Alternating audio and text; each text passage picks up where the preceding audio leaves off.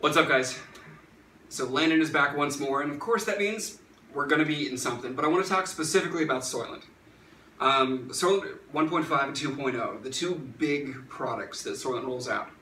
2.0 is the more popular choice. It's smoother, the texture is easier, the taste is a little bit better. Most people prefer 2.0. But I maintain 1.5 has been a steady part of my diet from the very beginning, and I think it's pretty easy. That said, I did use a couple of tactics to make it easier to drink and to kind of slowly get more used to it. One of my favorites was I would add a little bit of chocolate coconut water. And we used that in a taste test way back at day 77 and somewhere thereabouts, maybe day 80. But we've been there, done that. And well, this time when I went shopping, I couldn't find it anyway. So I thought, let's go a little more mainstream. What other main chocolate product do we have that we can add to Soylent 1.5? Chocolate milk. Yeah, I like chocolate milk. But there's a ton of chocolate milks on the market. Yeah. And really, when it comes down to it, you know, yes, we want to be watching the nutrition on it, how much sugar is being added, how much fat's being added, all that kind of stuff. Because the more you add to your Soylent, the more you're adding to your day's calorie intake. So we're going to take this one more seriously. There's going to be a lot of nutritional information on the screen. I'll take care of all of that later on. And as we get into it, I'm curious if we do this truly double blind, so that neither one of us know what we're drinking. If we go through cheap chocolate milk, expensive chocolate milk, Nestle Quick, coconut milk, almond milk, cashew milk, what really is the best? And so I'm going to do it blind as well. And I'm going to give it sort of a fair shot and see what I really respond to. Because adding just 8 ounces of chocolate milk to a full shaker bottle of Soylent can make a huge, huge difference for the taste. And if you're having a hard time getting into your 1.5, this might be a good way to do it. So without further ado, we're going to do the lineup, and then we're going to take turns switching things out so that neither one of us knows where things are. And later, I'm going to use the tape to help untangle it. Yeah. But here we go.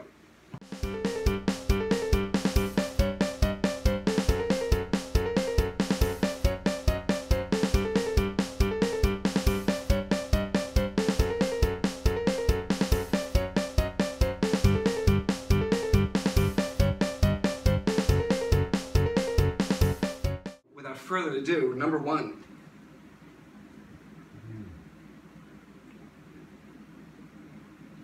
Is that a good vintage?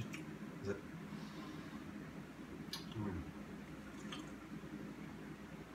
To me, it tastes almost artificial. Yeah. There's a heavy layer of sweetness behind it. I get the sugar before I get chocolate. That's really, really sweet. It's really thin. Just surprising. It's weird. I really don't get a lot of chocolate. Yeah, it tastes like the chocolatiness that you get from like a protein shake or something like that, which they throw a lot of sweetness and a lot of those to cover up all the blech in there. I have a guess. I am not too sure. Let's see. I mean, it tastes cheap. I might move this, but I'll go with cheap. We're gonna put down our first choice all the way down, and then at the very, very end, we can swap things around if we feel it. So first guess is, I'm going coconut. Okay. Yeah, that wouldn't surprise me. It already does have its own natural sweetness, so. Number two, also very thin.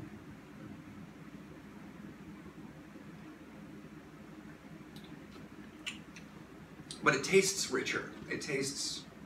I get more chocolate milk off it. Yeah. Oh yeah. Oh yeah. I'm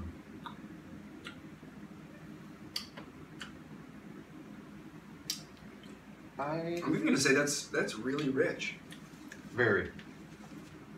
I have a guess. I believe I do too.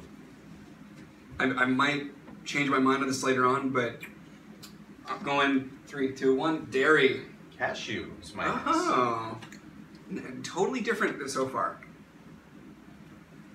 Number 3.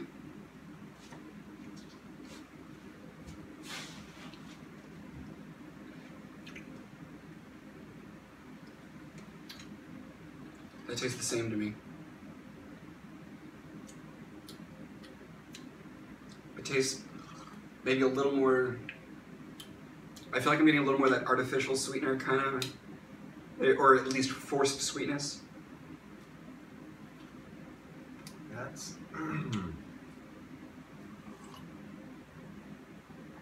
I have a guess. I'm gonna go with...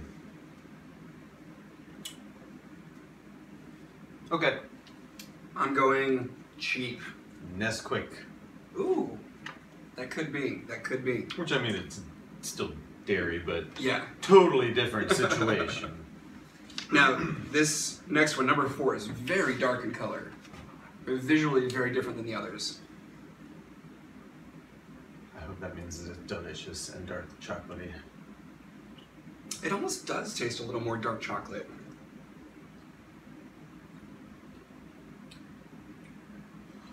So far, number 2 is nice and rich and like, it's very desserty, like by itself. I could almost do that like dessert. And then this one has the most distinct like dark chocolate character.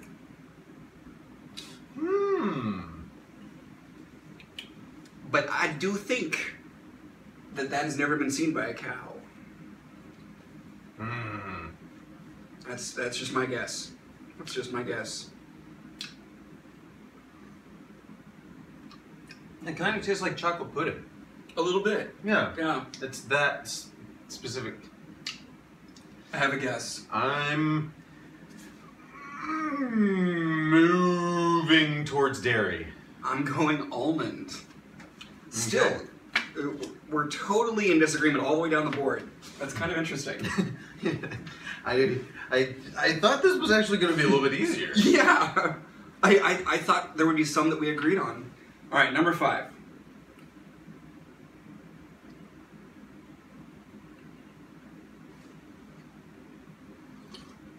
Okay, between the 2 that I have left, this is an easy choice for me.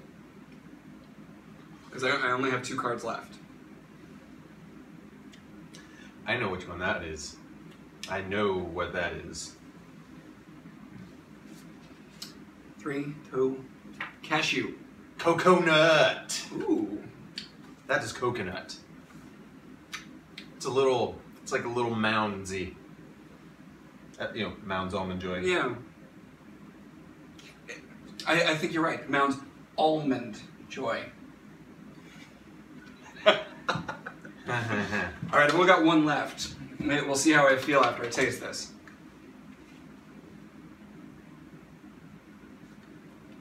Yep, I'm feeling pretty confident.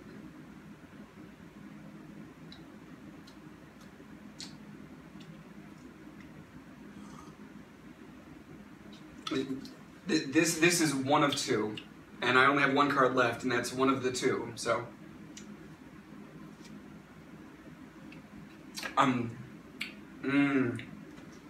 that's. I just had a thought. Okay, well, I only have 1 left, so I'm playing Nesquik. I'll go with almond. I mean, Okay. There's a couple that I'm iffy, but I think I'm close enough. So now, if we want to make any swaps, before we continue, real quick, here's the current score before we switch things out. And if we want to make any swaps, now's the time. And I'm going to make 1 swap. I think that Nesquik was down here, that rich, desserty one. And then I think this is the dairy milk. I mean, just looking at the glass and how much cream has been left on the glass, I think that's got to be. So I'm gonna do that and leave it. I'm just gonna stay with what I've got, because if I switch something to the wrong one, then I'm gonna be mad at myself. So at this point, we are in total disagreement. Interesting. Let's go to the tape. And we have a winner. And it wasn't him. So, if you want to make your Soylent a little more drinkable, experiment. See what makes a difference. And now that we've declared our favorites, the ones that really stood out to us, for me, despite myself, Nesquik kind of tastes like dessert, but that was one that really stood out to me. Some of the others, like the cashew milk, I think is going to make for a great mix. The dairy was just too much, it was too thick. But look at the nutritional information that I've been putting up on screen and see what you think. And based on that, you know, all of this has to be taken into account. And if you're going to add a little bit, what are you doing overall? All I'm saying from the beginning, awareness. Know what you're putting in your body. And if you need a little extra, do a little extra. Because you know what? There's some good choices here. Until next time, guys. All the best.